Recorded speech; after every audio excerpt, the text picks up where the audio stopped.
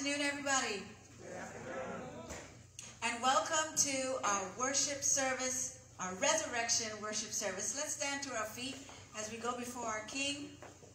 He is our God, and He loves us so much, and He has done such a great miracle. Amen. And so we are here to worship Him and to give Him praise and honor for what He has done. He is risen, everyone. Yes. Praise God. Let's put our hands together. He is risen. He is risen. Amen, amen.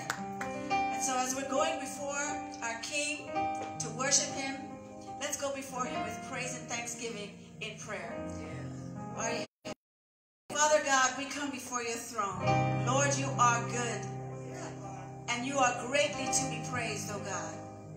We come before you knowing that we have nothing of it by ourselves good. But Father, you have created us, even though fearfully and wonderfully made. You have made us to house you. You have made us that we can hold you, Holy Spirit. And so, Father, it is with this miracle that you've given it to us, Father, on this sense with thanksgiving and honor. And so, Father, we just come now and we lay every weight before your throne, oh God, right at your feet, for you are King of kings and Lord of lords. You are the great I am. You are the one who has given us life. And so, Father, we confess before you our sins. We know, God, that you are faithful to forgive. And so, Father, we say, forgive us, O Lord, and we give you praise and we give you honor. We put our hands in the air and we wave them to you, for you are worthy of praise, O God. And so, God, we just come before you, thanking you and blessing you for what you do. We thank you, Lord, in this great name, Jesus, we pray. Amen. Everybody say amen. Amen. Amen. He is worthy. Amen. Let's praise him.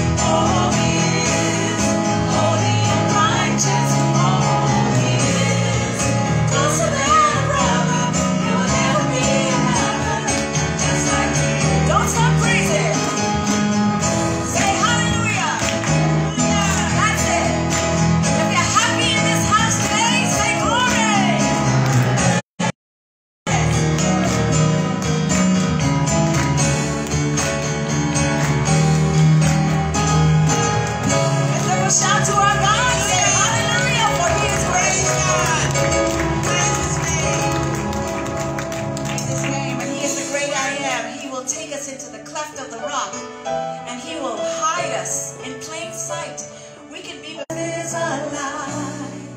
I want to hear voices of angels above, singing as one.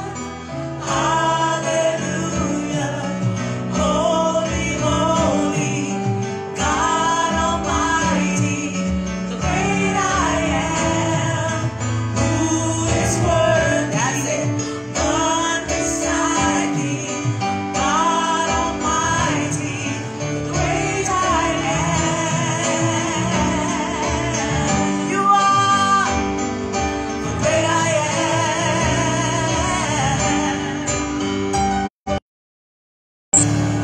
I want to be near to your heart, loving the world, hating the dark. I want to see tribal, living again, singing as one.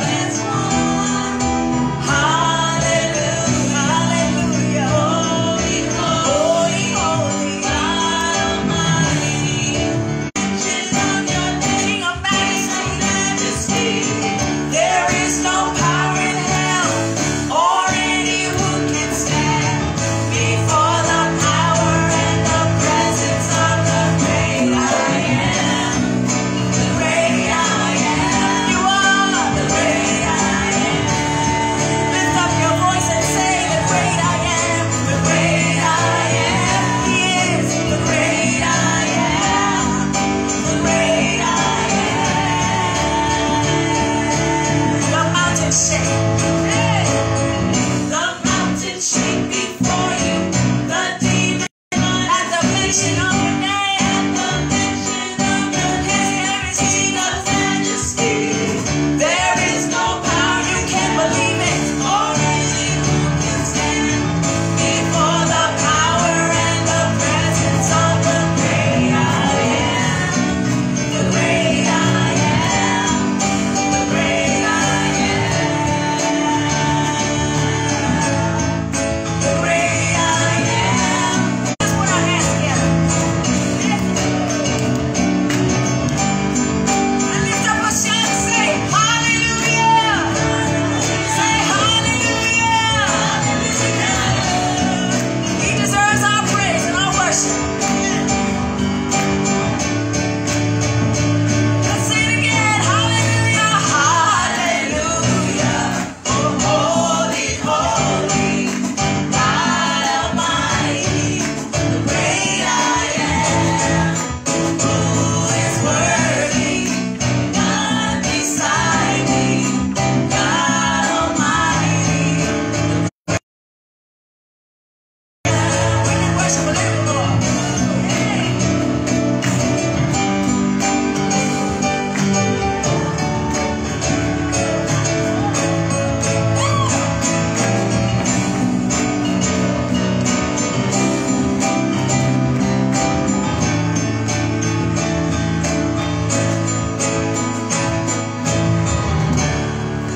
Hallelujah. He is worthy. Praise His name. Hallelujah. Thank you, Jesus.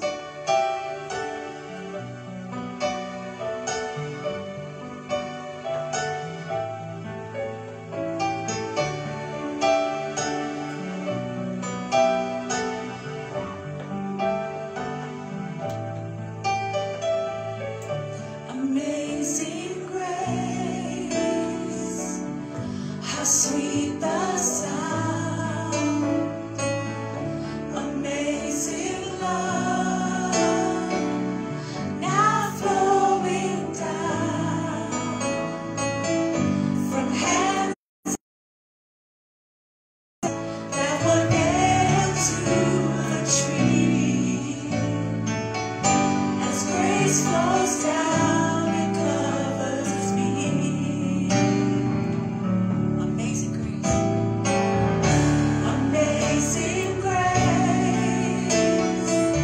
How sweet the sound. How sweet the sound. Amazing love. Amazing. It covers me.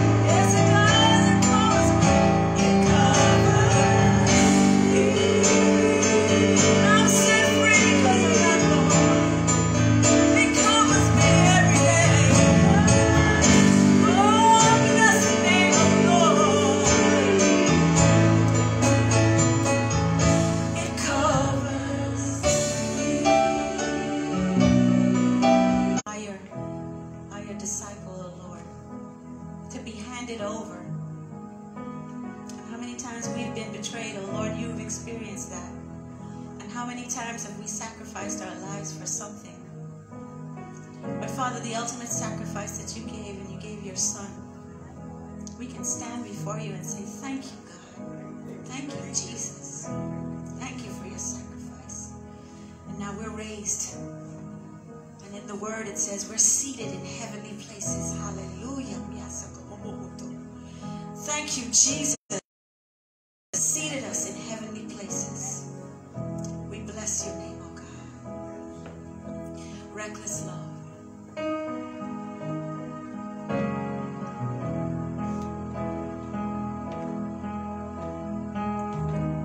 Before I spoke a word, you were singing over me. You have been so, so good. Oh, it chases me down, fights till I'm found, leaves the 99, and I couldn't earn it, and I don't deserve it. Still, you give yourself away. Oh, the overwhelming, never-ending, reckless love of God. Yeah.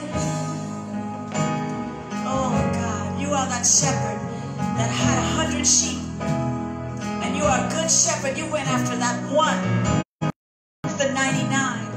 And sometimes we feel like that, oh Lord. But God, we're thankful for your love. When I was your foe, still your love fought for me. You have been so, so good to me. Hey. When I found peace, the 99, and I couldn't earn it, and I don't deserve it. Still, you give yourself away. Oh, the overwhelming, never-ending, reckless love of God.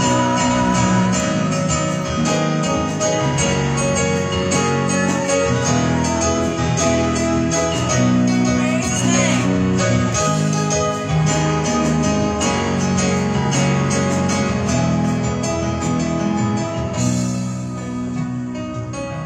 There's no shadow you won't light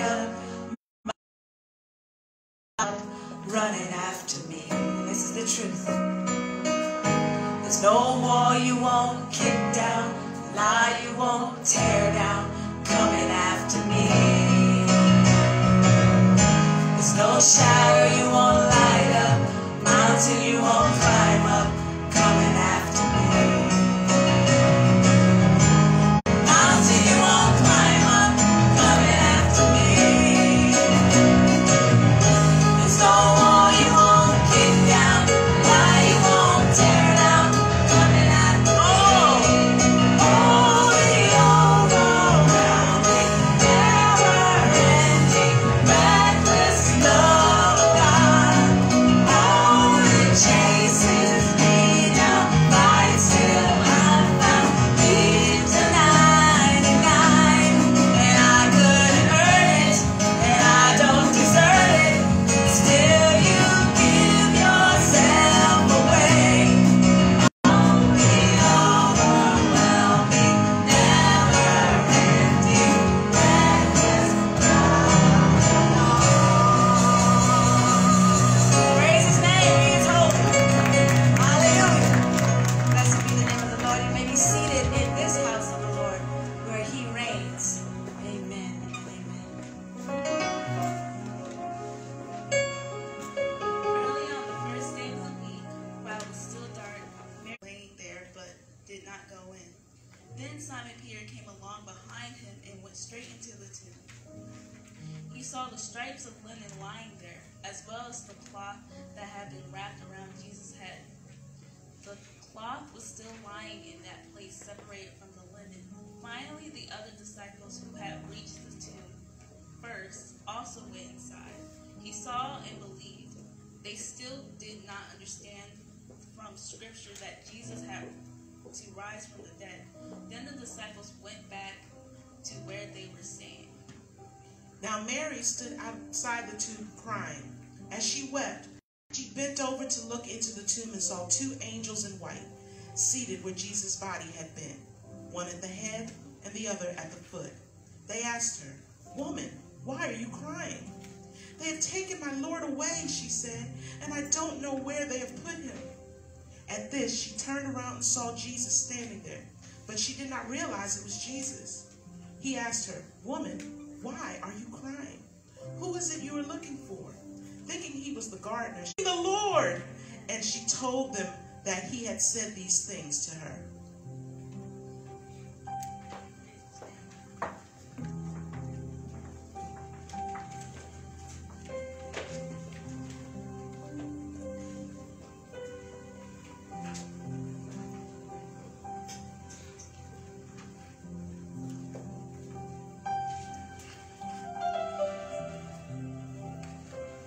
Good morning, everyone. Welcome. Good afternoon, I know. Good morning, good afternoon, good evening. Happy Resurrection Sunday. It's a blessing to see all of you here this morning. Such a joy to celebrate the Easter. The resurrection is like the Super Bowl for the Christian faith, isn't it? There's nothing else more important than the resurrection. Because the Bible tells us if Christ is not risen, then we're dead in our sins. And we're of all, thank you, baby. God's love and his acceptance with our human conditional love in celebration of Easter and the resurrection of our Lord. The call to worship, it recounts God's steadfast love and assures readers of God's constancy, even when circumstances are difficult, maybe even our own fault. We've all been there, haven't we? Acts 10 tells us one of the times that God transformed Peter's mind and helped him to see that tradition had to be changed when love demanded it. 1 Corinthians 15, it reminds us of Paul's transformation, who went around as a murderer of God's people to a leader and a preacher of the good news. What Easter is truly all about. Not eggs and rabbits, and nothing against eggs and rabbits and the fun of children playing during this time, but the true focus is this: for I delivered to you of first importance what I also received, that Christ died for our sins. Love shows up. When we're not looking for God, sometimes in our own minds, when we've turned our back on God, God shows up. Let us pray. Loving Father, we come before your throne in the mighty, strong name of Jesus. We thank you for your love and your mercy, for your grace and your compassion. We thank you for your unconditional love. We thank you for loving us before we were even born. We thank you for friends and family that you bring into our lives and help us to experience your love more fully. And we thank you so much more than anything for giving your Son, Jesus Christ, to die for us and who lives for us. And we thank you, God, for the blessing of just who you are. Lord, I ask that you move me out of the way with my misunderstandings, with my opinions, with my shortcomings, that whatever would separate the message that you have for your people, Lord, move it out of the way so that you alone, Lord God Almighty, will be magnified. And you alone, Lord God Almighty, will be glorified. When you say you will share your glory. We've heard her a lot of different things, but before meeting Jesus, the text of Scripture tells us that she suffered with 7 demons. Whether it was possession or infirmity, her suffering was real and intense. We don't know how long it lasted, maybe years, we don't know. All we know from Scripture is that one day she meets Jesus.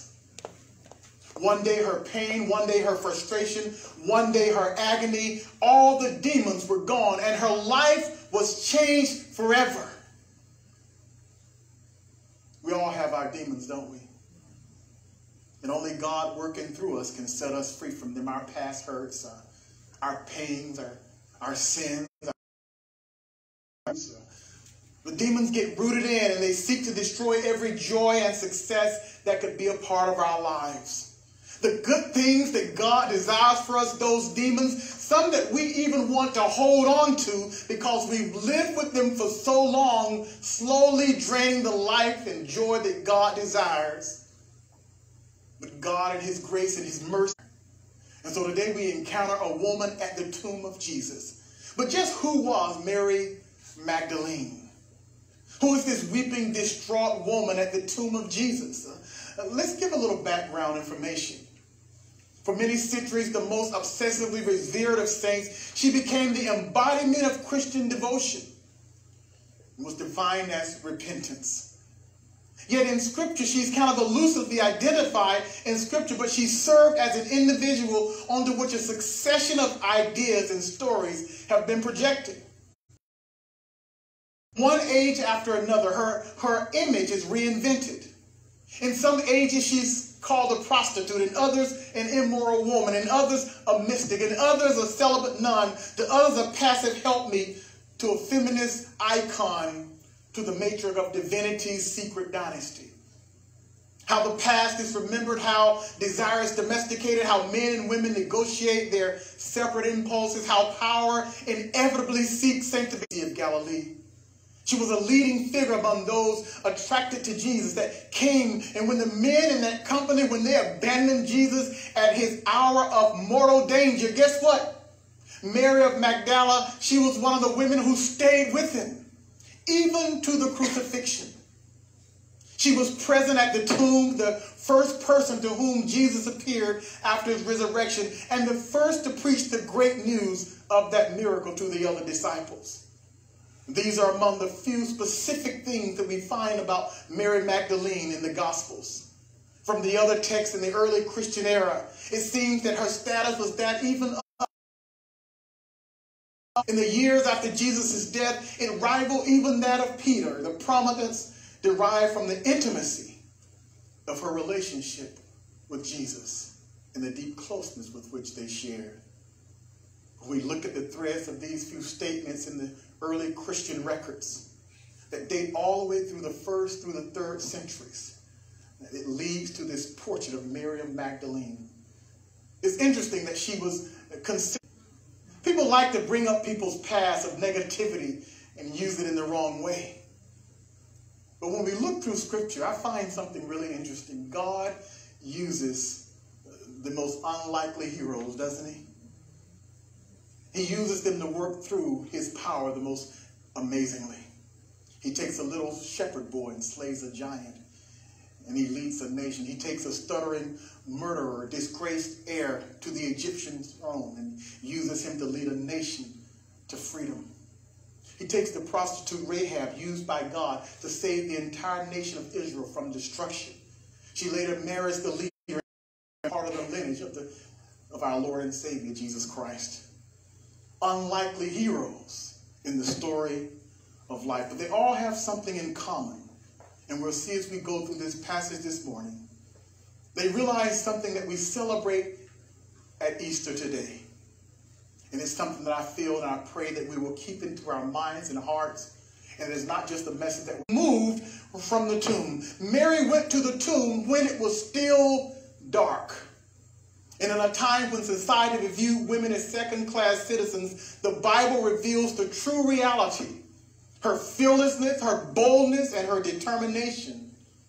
The other disciple who reached the tomb first also went in, and he saw and believed, for as yet they did not understand the Scripture that he must rise from the dead. Then the disciples returned to their home. You know, it's interesting because the very first news of Easter was not good news at all, was it? It was, in a sense, for Mary Magdalene, it was terrible news. The Jesus who had fed 5,000, who raised the dead, who had healed, who had set free, who had loved unconditionally, who was beaten and spit upon and crucified. They had witnessed all of this, but now his body was missing. And so it was tragic news to Mary Magdalene that she brought to the apostles, Peter and John. And when she came running with the announcement that the body of Jesus had disappeared, it was an indication that at the moment that even they didn't believe what Jesus was saying all along. But it was a shock to them when they came and they found the empty tomb.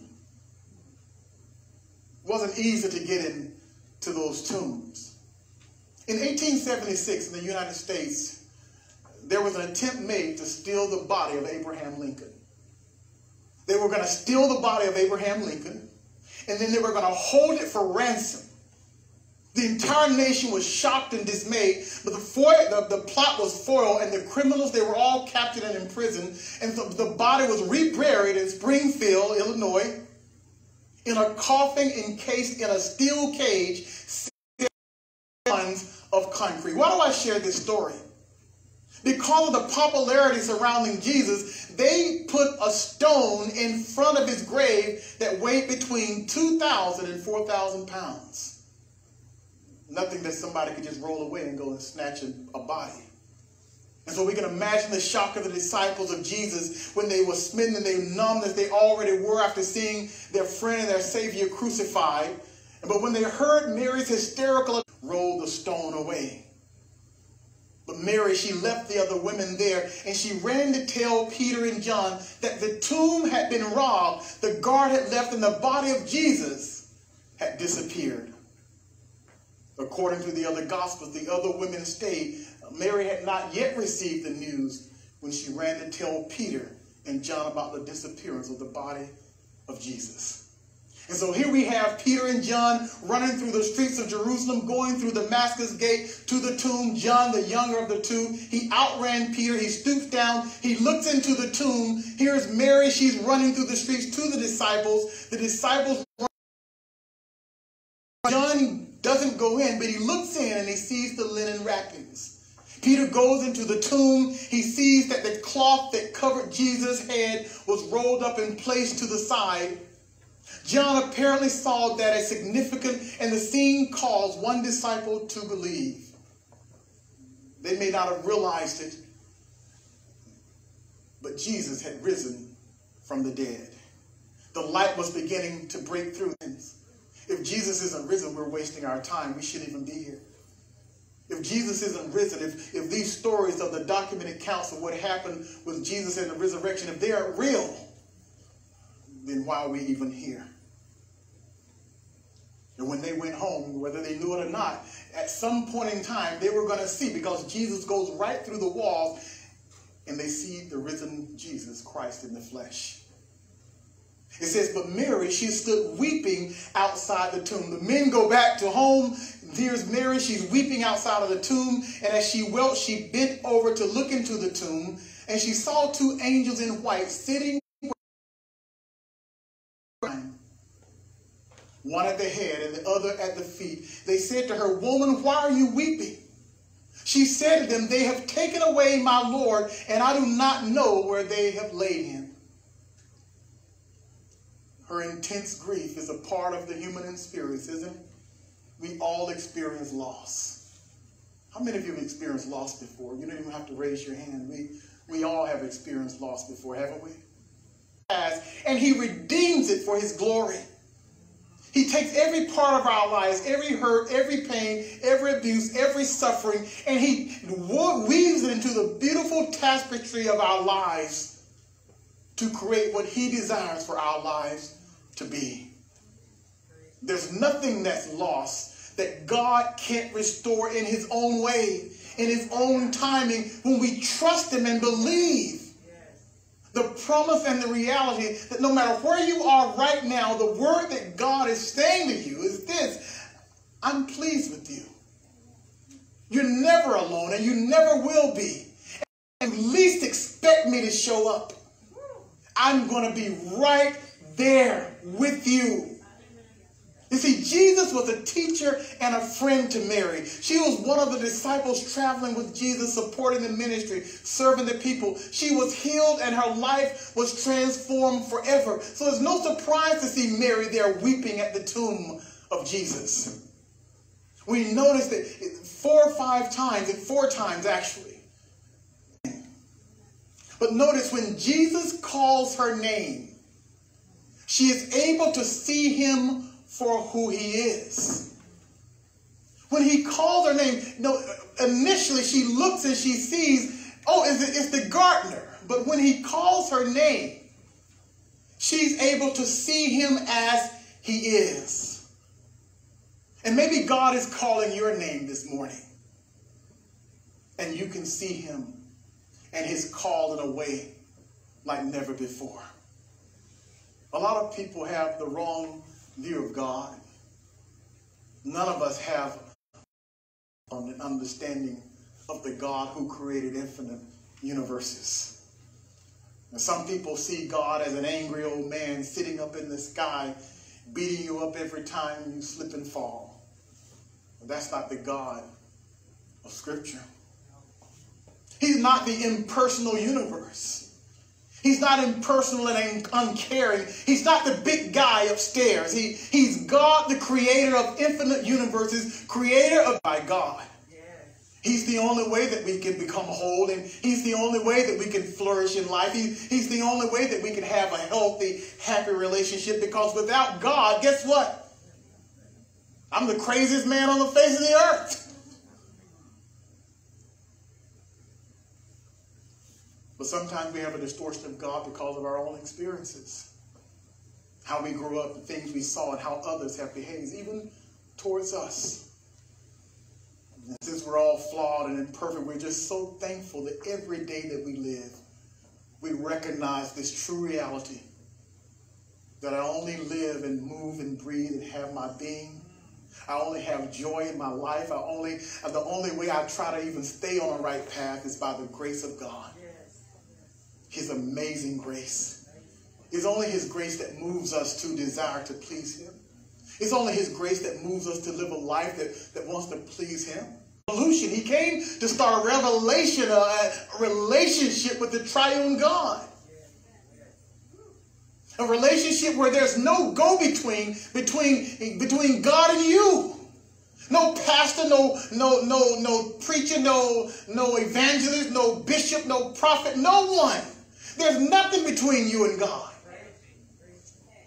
You can go straight to the Father through Jesus Christ. And so Jesus came to help us experience through the resurrection a living, breathing, intimate relationship with God himself. Father, Son, and Holy Spirit God, who came when he lives in us, that he gives us a whole new way of thinking. A whole new way of living, a new way of being, a new way of seeing ourselves. Because how we see ourselves is always going to dictate how we treat other people. Well, no, I feel good about myself. I feel great. But if I'm treating other people with disrespect, and if I'm treating other people a certain way, it only is saying chaff. It was a way of life.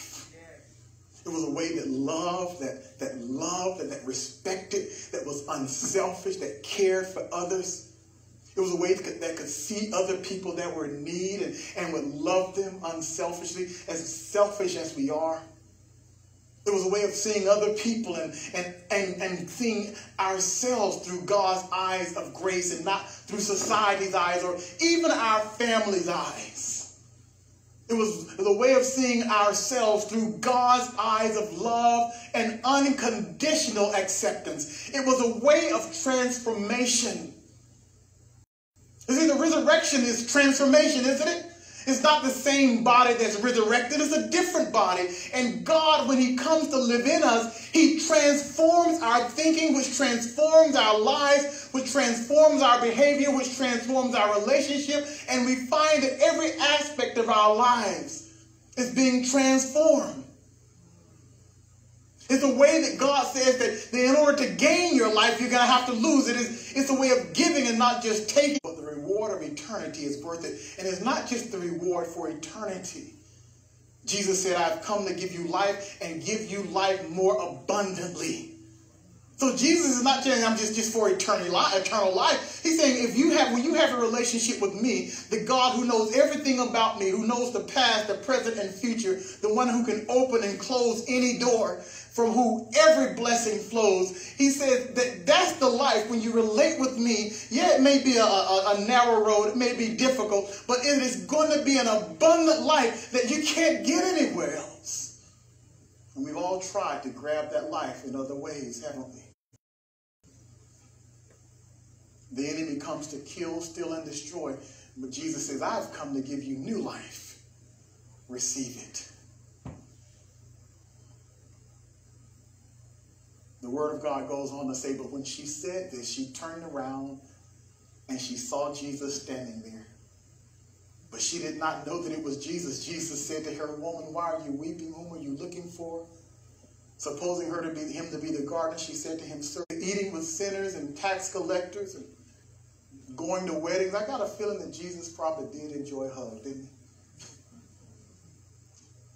But she embraced him the way she usually did, it seems. But to our ears, Jesus saying, do not hold on to me because I'm not yet ascended to the Father. It may sound a bit cold, but Jesus was not telling Mary not to touch him. He was saying he couldn't stay with her, that things were going to be different, that she would not be able to touch him physically, just like we can't. But nevertheless, the message was Jesus was there to offer a new way of being and connecting with him.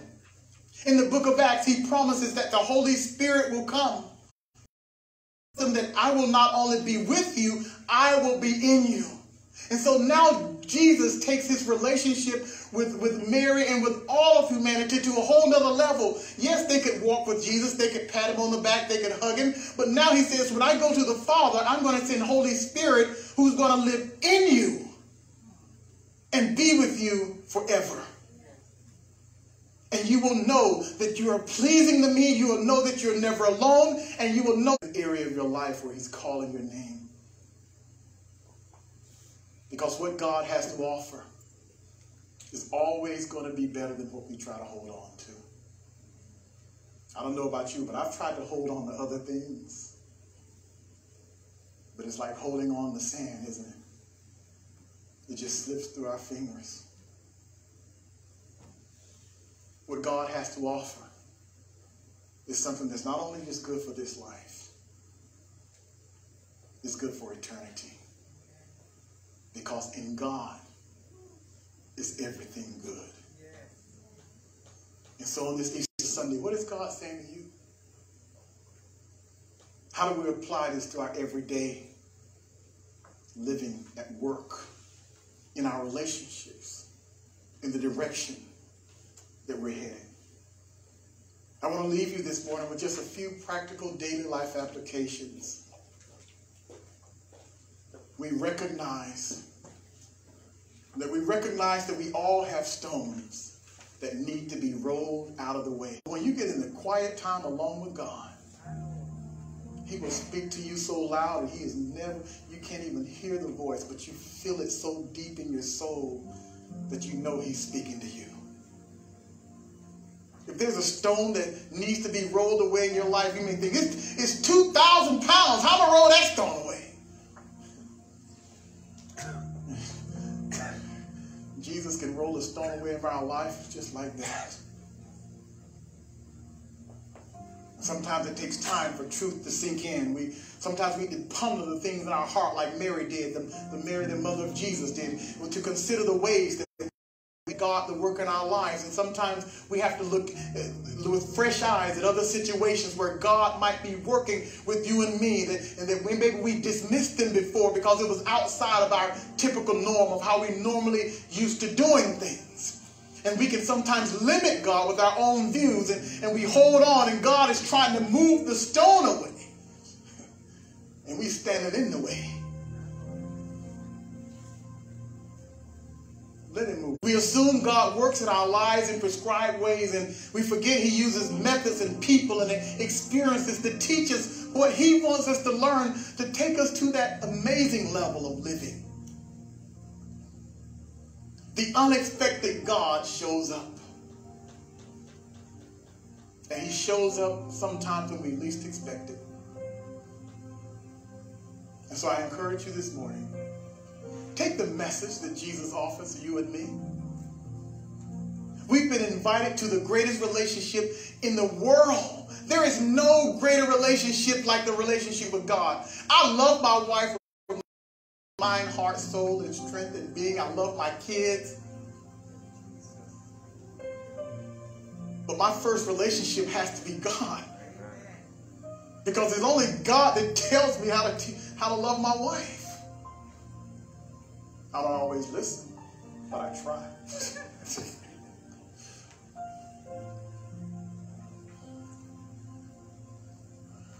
He's invited us to the greatest relationship in the history. Our little sister Monique sang, and I have her permission to share this. You know, she shared with us, and you all know her. She said that she literally thought that she could not see beyond her life. She said she could not see her life as anything more than a girl who had been cast aside by her family, and that maybe I'm just going to be a stripper for the rest of my life. And then one day, unbeknownst, God spoke to her and opened up her heart, opened up her mind. And now when you see her with her 4 little children and her husband, it just fills your heart with joy, not for anything that we did, but what God did when she could hear him call her name. And we all have our own situations, but God is calling our names this morning. So it's even good things that will say, God, your love is not with me anymore. It will never, ever leave you. And that's the invitation that he has. It's not an invitation to try to structure, make you frustrated. It's an invitation for abundant life. This upcoming week, we all have probably some serious things going on in our lives. Some fears, some hopes, some dreams. But the good news of Easter is that you don't have to face anything alone. Jesus says, behold, I stand at the door and knock. If anyone will hear my voice and open the door, I will come in and I will live with him and he will live with me. Maybe he's knocking on the door this morning. It's a promise that the living just because he lives. And so I invite you this morning to say yes to God. Yes, he's already said yes to you. To say yes and put your trust in God as Lord and Savior. To recognize God is not angry or upset or mad. It says he's not even counting our sins against us. He's not even holding them against us. He wants so much to have this personal relationship with you and me that he sent his son, Jesus Christ, his only son, to shed his blood, to die on the cross, and to be raised from the dead. He did all that so you and me could be set free from the bondage of sin and the fear of death and enter into eternal life. Whoever calls on the name of the Lord shall be saved. Whosoever. That means you, me, everybody. Everybody. Nobody left out. Everybody. And so we say what you said in your word, that if I acknowledge that you raised Jesus from the dead, that I accept him as my Lord and Savior, I would be saved. So God, I now say that I believe you raised Jesus from the dead, and that he is alive and he gives me life. I realize that I've not lived my life to please you, God. Forgive me for my sins and give me a new view of you, a new view of myself, and a new view of others. I accept Jesus now as my personal Lord and Savior. I accept my salvation from sin right now and the gift of eternal life in Jesus' name. Receive it. Amen. Amen. Amen. Always remember and always share. God is pleased with you. You're never alone. And when you least expect God to show up, he is right there with you. This morning, the vine represents his blood. This could be a little tricky, so be careful. If you need one, just hold your hands. We have many of them, so we'll wait until everyone has one, and then we will celebrate it together as a family.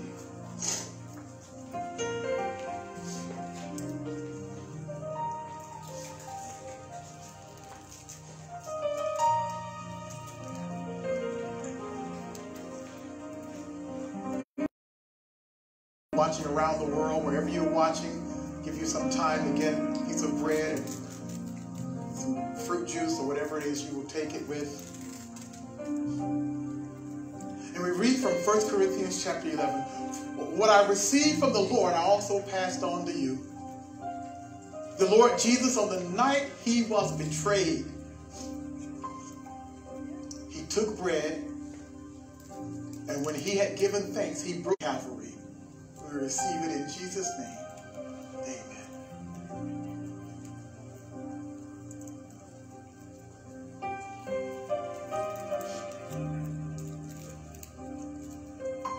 And in the same way, after supper,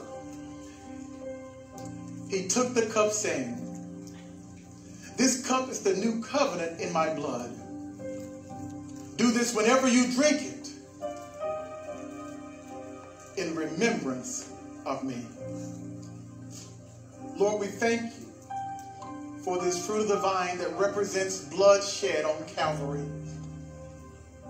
The blood was pierced through your hands and your feet, and the spear was thrust through your side.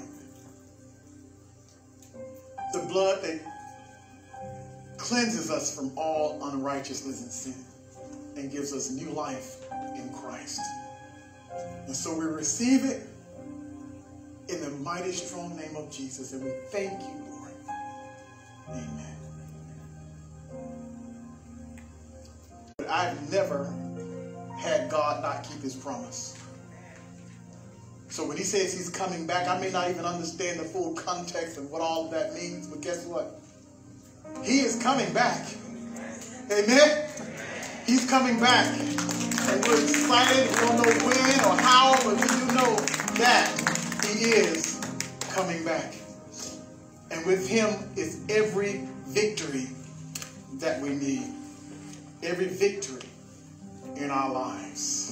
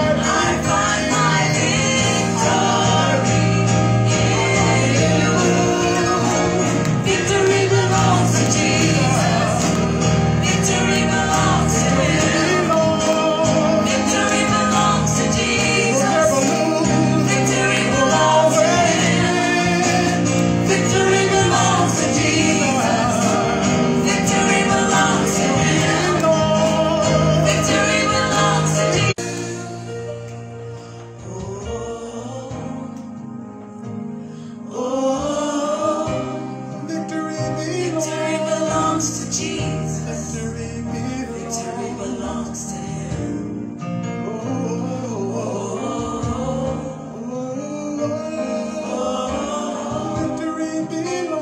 Victory belongs to Jesus. Victory belongs to Him. Victory belongs to you. Victory belongs to victory belongs to you. Victory belongs to God. Come on, Chrissy. Victory belongs to you. Victory belongs to We can say victory belongs to me. Victory belongs to me. Yes, it does. Victory belongs to me. One more time. But victory belongs to Him. Victory belongs to Him. Hallelujah. Victory belongs to Him. One more time, sing. Victory belongs to Him. Oh, bless the Lord. Victory belongs to Him. Happy Resurrection Sunday. We love you all. Thank you so much for coming today. We appreciate you all taking time out of your life